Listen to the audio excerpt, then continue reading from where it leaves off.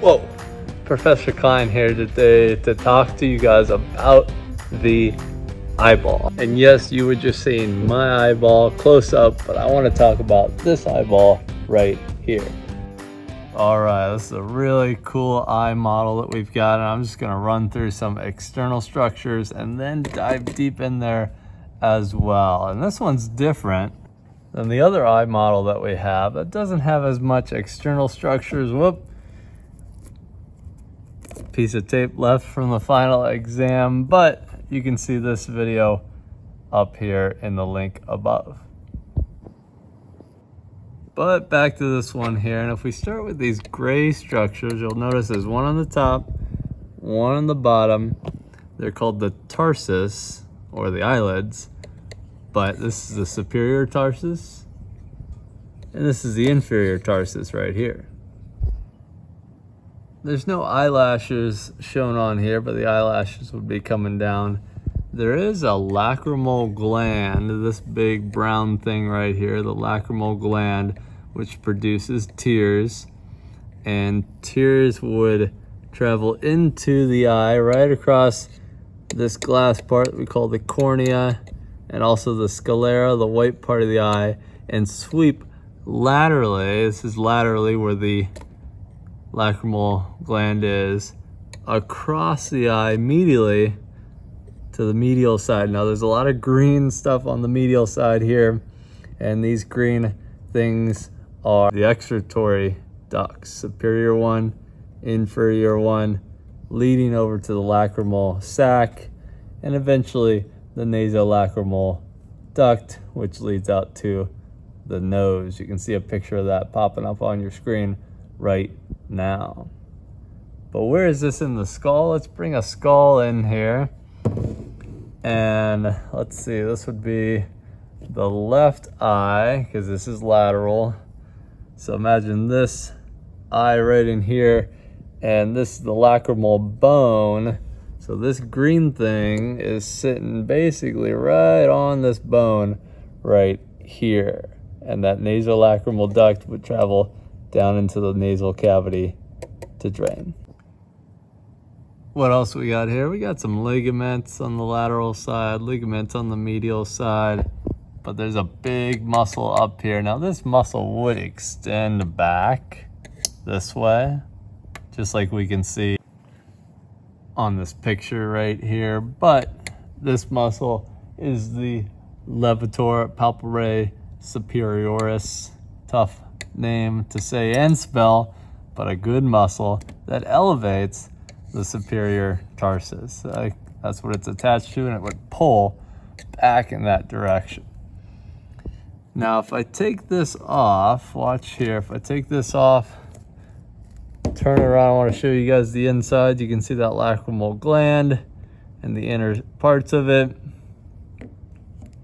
Looking around, superior tarsus, inferior tarsus, even that lacrimal sac over here with the ligaments as well. Let me toss it over to the side and show you these. We got these extra ocular muscles that attach themselves to the sclera, the white part. Cornea would be this glass covering. But naming each of these, and again, these also have been cut. Superior rectus, lateral rectus, and I'll bring it all the way around. Underneath, the fibers traveling straight back would be the inferior rectus, and the fibers traveling to the side would be the inferior oblique. Medial rectus, and just this little nub here is the superior oblique. Down here we can really see the inferior rectus coming straight back, and the inferior oblique coming to the side. Yellow adipose tissue. We got a bunch of bone around here, ton of bone, as we would be in the maxilla and zygomatic region of the orbit of the eye, the inferior portion of the orbit. But let me swing it around to the back here as we see a nerve leaving the posterior aspect of the eyeball, and this is the optic nerve. Certainly an artery and a vein in there, artery and a vein, but that nerve is the optic nerve. Again, if you want to see these on this model, we got a different one. Just to show you real quick though, see how the superior rectus goes all the way back? The inferior rectus all the way back. Medial and lateral is missing, but it would be right here. I'll use my probe to represent that lateral rectus. It's way down here, the inferior oblique coming across. There you see it, inferior oblique coming across. And here's the full superior oblique. Check out those other videos for more info on those muscles. Back to here though. Take off this outer layer, we can see the middle layer, the vascular layer, which includes the choroid, nerves, yellow, artery, red, veins, blue. And it all comes out to this colored part of the eye, the iris, which does have a hole in it. Look at that, that's a hole. And that's the pupil. This little area right here, you guys see the area where the probe is in between the cornea and the iris? This is called the anterior chamber, which is half of the anterior cavity. The anterior cavity is made up of this anterior chamber right here.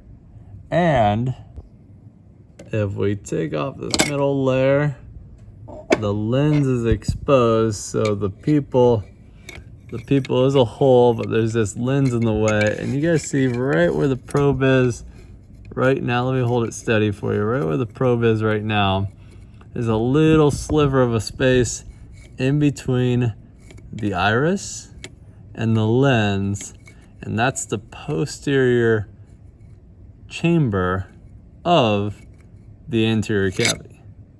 So this space here is the anterior chamber. This space here is the posterior chamber, and together they make up the anterior cavity. So hopefully you're following along with that. The lens itself has these ciliary bodies attached to them with some suspensory ligaments. You can't really see the suspensory ligaments, but they're there. They do show them in white on this side, stretching out to the lens.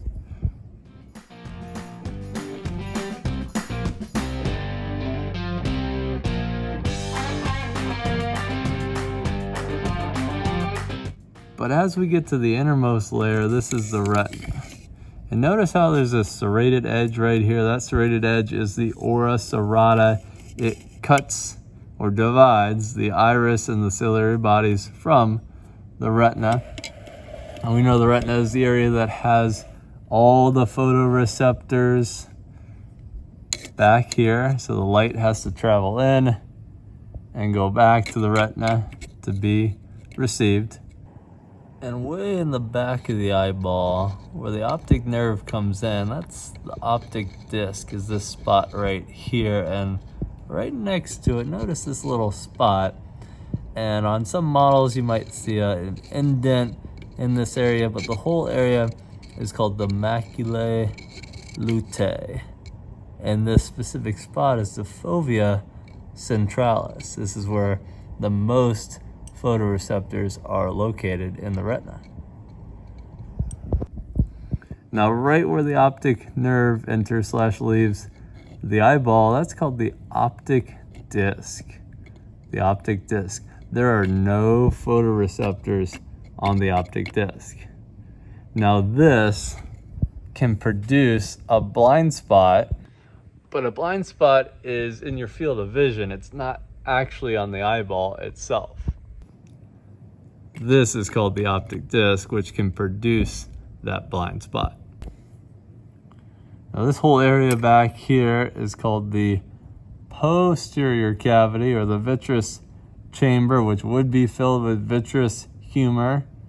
So nothing in here right now, but in order to hold the eyeball in an eyeball shape, you gotta have a gel or a substance to hold it into that shape. But this is pretty much the eyeball. I'm gonna remove the lens.